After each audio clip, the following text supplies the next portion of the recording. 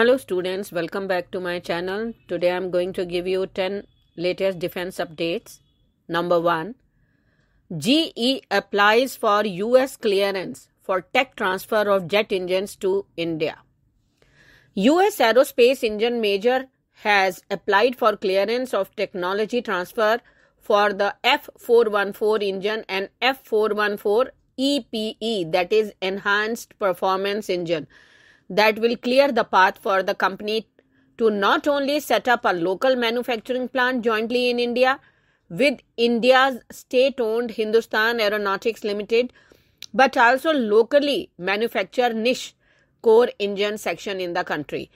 F414 INS-6 engine, an India-specific engine that will incorporate single engine safety criteria, higher performance and greater durability, will be the first to be locally manufactured in India under TOT agreements that will allow India's HAL to manufacture this engine from raw material stages and also manufacture spares for the engines. Next, US likely to clear TOT for Striker APC to India. US administration is considering clearing the transfer of technology for the Canadian-American 8-wheeled armored fighting vehicles known as Striker to India, which will not only allow India to manufacture it locally but also allow India to incorporate some of the technology of the armored fighting vehicle in its own armored personnel carrier APC that are in development. While it is not clear if Indian Army is keen to purchase locally manufactured Striker APCs as a whole or wants Striker APC tech incorporated into locally made APCs that are still under development. Next, DRDO working on space-borne imaging radar. Electronics and Radar Development Establishment (LRDE), a Bengaluru lab of the Defense Research and Development Organization, is in process of developing a space-borne imaging radar called Unfurlable Reflector Antenna UFRA that has potentially military elements. LRDE is not giving many details about the radar and its military role, but it is to meet the urgent demand for increased bandwidth by using Ka-band and applying frequency reuse technology to increase satellite capacity. Next, Sikorsky S-92 Chopper on offer to Indian military. Lockheed Martin, India's Vice President and Chief Executive William Blair, speaking to the print, said the Sikorsky S-92, a large twin-engine helicopter that can be used for both civil and military purpose, is an offer to the Indian military. Tata-made S-92 cabin has been supplied to Lockheed Martin from 2012 onwards, and more than 157 cabins made by Tata from its Greenfield facility in Hyderabad to Lockheed Martin.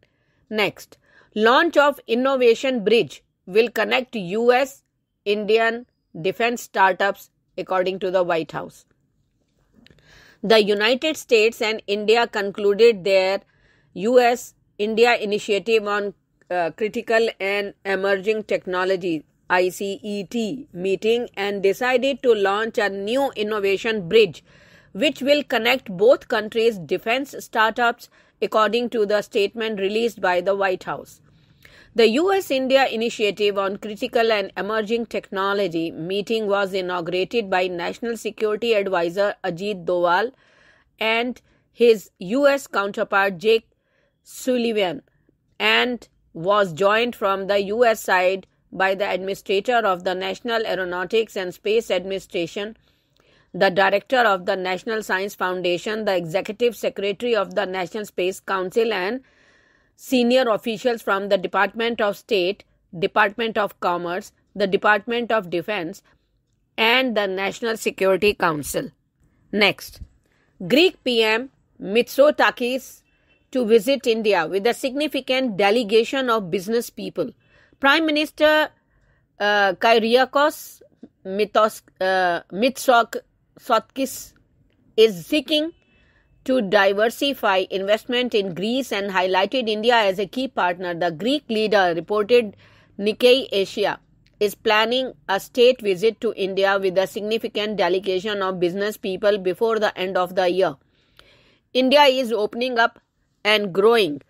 Their companies are exploring their opportunities in the European market, he said. I can see a lot of interest by Indian companies in sections like pharmaceuticals, adding that he welcomed investment in a new airport in his country. Next, Adani Group acquires strategic Haifa port in Israel for $1.2 billion. The Adani Group on Tuesday acquired the strategic Israeli port of Haifa for $1.2 billion and vowed to transform the skyline of this Mediterranean city as part of its decision to invest more in the Jewish nation, including opening an artificial intelligence lab in Tel Aviv.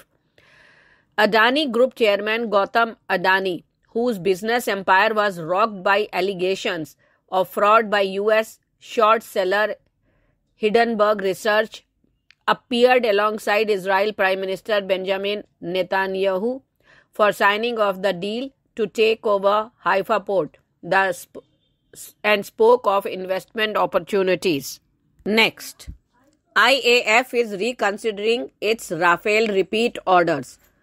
After refusing to procure 36 Rafale fighter jets as a repeat order in pursuit of cementing its request for 114 jets under the medium multi-role combat aircraft competition, IAF top brass is now seriously considering approaching central government and procuring 36 more Rafale fighter jets in a government-to-government deal.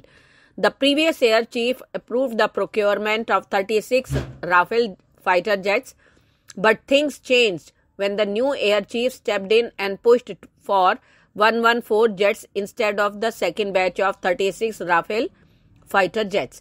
Due to delays in releasing the RFP and the United Arab Emirates and France having signed a $19 billion arms deal in which the Gulf state will acquire 80 Rafale fighter jets, India is no longer the number one contender for the Dassault rifle.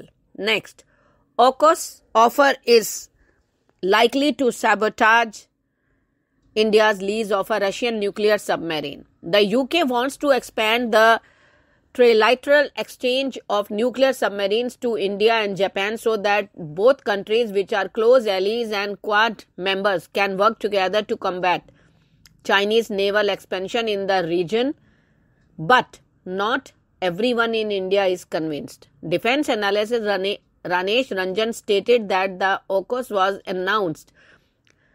The United States of America made it abundantly clear that the transfer of niche nuclear submarine technology is only available in Australia and that no other country will receive the same offer. So what has changed now? Next, US helping India to dominate IOR to counter China, according to Pakistani think tank.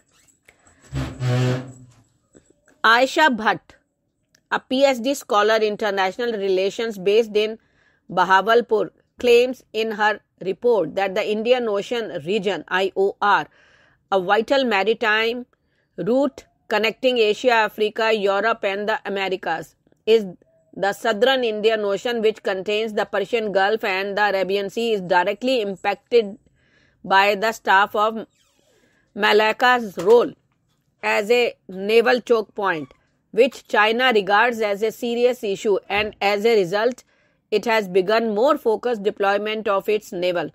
India, which dominates the IOR region, receives significant assistance from American administration, which provides top-notch tools as well as real-time intelligence and information, allowing India to use American geospatial data to attack adversary targets with extreme precision.